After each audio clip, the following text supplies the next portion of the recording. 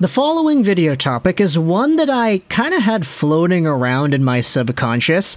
Like, I didn't really think about this until I saw it laid out in an article the other day, but today we're talking about the Detroit Red Wings and we're talking about their centers. Because even though it is quite obvious that their first-line center is going to be the renowned Dylan Larkin, there is an interesting conversation as to what happens next.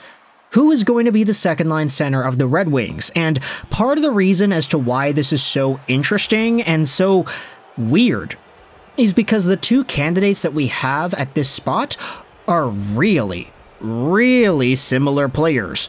Let's take a look at the guy whom the Red Wings signed last year to a 2027 expiring $5.6 million AAV deal, Andrew Copp, as well as the guy they had signed this most recent offseason, a 2028 expiring deal at $5.1 million a year, J.T. Compher. Compher and Copp are both 28 and 29-year-old guys who had signed 5-year deals at around $5-something million a year with the Red Wings. They did so in this previous offseason as well as the one from last year. These two guys are really similar players, and when it comes to what they're going to be able to accomplish together, this is kind of where the second-line center argument comes and goes. You see, Andrew Copp last season had 42 points in 82 games played, which isn't terrible, but when you consider that he was actually at 39 points in 55 games played a few years ago with the Jets, as well as over a point per game with the Rangers in 21-22's regular season, you could acknowledge that there is some very good talent here that might not have fully manifested with the Red Wings in 22-23. Meanwhile, J.T. Compher, last season for the Colorado Avalanche, had a 52-point season in 82 games played. He's always been more so of a middle-to-bottom six type of center, but the past few years he's really gotten into the more stabilized role of producing. And so now, heading into this upcoming year, having Copp and Compher, two $5 million 5-year guys at 28 and 29 years old, together, it's going to be really intriguing as to seeing where this goes. Now, as I said, this idea was kind of floating around in my subconscious for a while. When the Red Wings signed Compher, my immediate thought was, hey, didn't they just do the Andrew Copp deal last year? Is this not like a rinse and repeat type of thing? The contract is similar, the player profile is similar, even the type of players they are, they're pretty similar. And so all this was just kind of floating around there in the back of my mind, but then it really came out to play when I saw this article published by Devin Little a few days ago on the Hockey Writers, Red Wings 2023 Training Camp, 5 storylines to watch. Now, of course, there are 5 things written about here by Little, and it's all a pretty good read. You can go out there and read. Link is going to be in the description if you want to get those scoops. But if you scroll down onto the last question that is asked here in the article, who is the second-line center? During the 2022 offseason, the Red Wings signed Andrew Copp to a 5-year deal with an AAV of $5.625 million, with expectations of the Ann Arbor native becoming the team's go-to second-line center.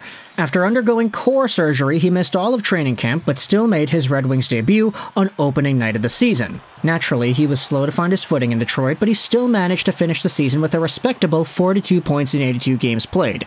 Not exactly second-line center numbers, but also not bad considering the circumstances. During the 23 offseason, Yzerman seemingly doubled down, signing J.T. Compher to a 5-year deal with an AAV of $5.1 million. Comparing Compher to Copp produces a lot of similarities, even down to the fact that they attended the University of Michigan together almost a decade ago. They're both versatile two-way forwards that can play on the wing and on special teams. The biggest difference between the two of them is their handiness. Copp is a lefty, while Compher is a righty. So there you go, pretty much the only difference you could find there. And handiness, I guess, while some of y'all might think, oh, it doesn't really matter, I mean, left or right, it just kind of is what it is, right?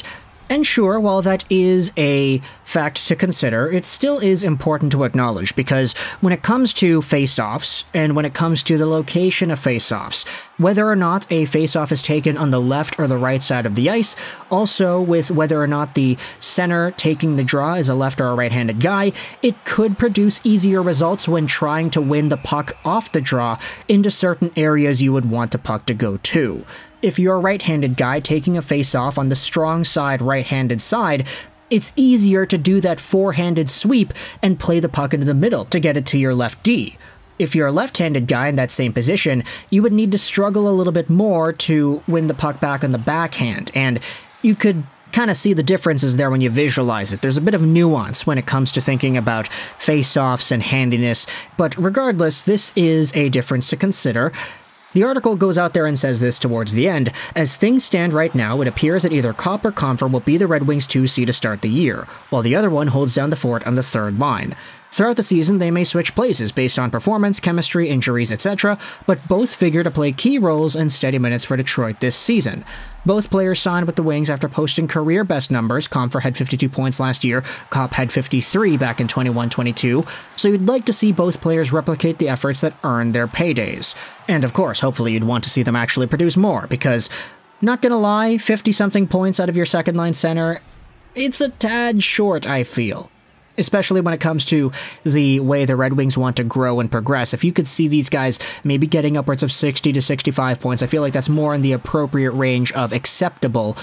But either way, the biggest variable in this discussion, as brought up by the article, is Marco Kasper, and whether or not he can force Copp or Compher over to the wing. In Kasper's one NHL game last year, he filled the second-line role with Copp and Lucas Raymond on his wings. If the Austrian forward can force Yzerman and company to make room on the roster for him, it'll be interesting to see where Copp and Compher, the team's two big-money free agents, sit in the lineup. And so, heading into this upcoming year, I feel like this is more of a battle than it is a showcase, because a lot of these guys are going to be trying to compete with each other for more ice time, trying to compete for better line mates. Not to go out there and disrespect anybody in the bottom six of the Red Wings, but taking a look at whom this team has on the wings right now, I mean, of course, on your first line, you're going to have Larkin, Raymond, DeBrincat probably, but your second and third lines have some pretty respectable wingers too. You're going to have Fabry, Berggren, Perron, maybe Daniel Sprong or Kostan swapping around in there. If you wanted to keep Rasmussen at center, there's also a thing you could do as well. But the Red Wings have a pretty decent middle six, and it's going to mostly come down to ice time and deployment that I feel is going to be the biggest diversification between the wings. Obviously, you could see any of Perron or Fabry or Berggren actually producing points and doing well. That's definitely not out of the question. But when it comes to the two guys who are taking the draws in Copp and Compher, I mean, if you have a guy playing third-line minutes the entire year, it's going to be tough for him to best out his career high of 50-something points. And with that same argument in mind, would you want to keep a guy who is making $5-something million a year on your third line? Maybe you try to stack it all up. Say, okay, here's Compher and Copp together on the line with some other winger like, I don't know, Berggren or something. Throw Perron on a line with all these players so you have a bit of an older, more experienced setup there. Who knows? There are a lot of options that Lalonde has at his disposal, but it's all going to boil down to what we see at training camp and preseason. For now, though, the second-line center role seems to belong to one of Compher or Copp. If Marco Kasper can insert himself in there, we'll see what happens. If Michael Rasmussen shows off a lot better, we'll see what happens there too. But at the end of the day, let me know your thoughts in the comment section below. What do you think about the Red Wings in their second-line center position behind Dylan Larkin? What happens with Compher and Copp? And did you sort of feel the same way that I did when the Red Wings signed Compher in the first place, that, hey, this is a really similar type of player to Andrew Copp, signed for a similar amount of money to a similar term and who's similar aged as well? There's a lot of similarities here with the exception of handiness. What are your thoughts about the entire copy-paste type of thing here, signing players that are very similar to each other, and do you think that that is the case here with this Compher and Copp thing? Stevie Y, what's going on? What do you think? Let me know your thoughts in the comment section below. I hope you enjoyed this video, and bye.